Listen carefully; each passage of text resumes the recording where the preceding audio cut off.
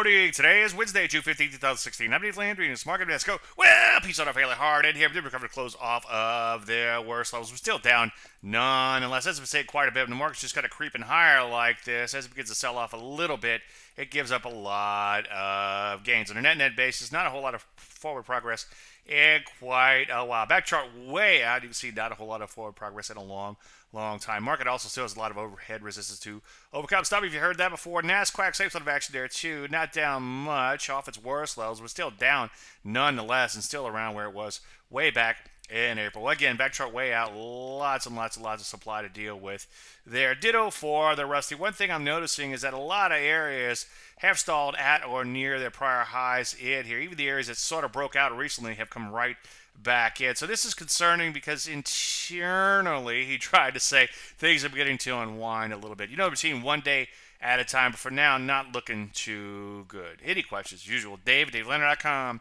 I'm Dave Landry, and you started Market Minute.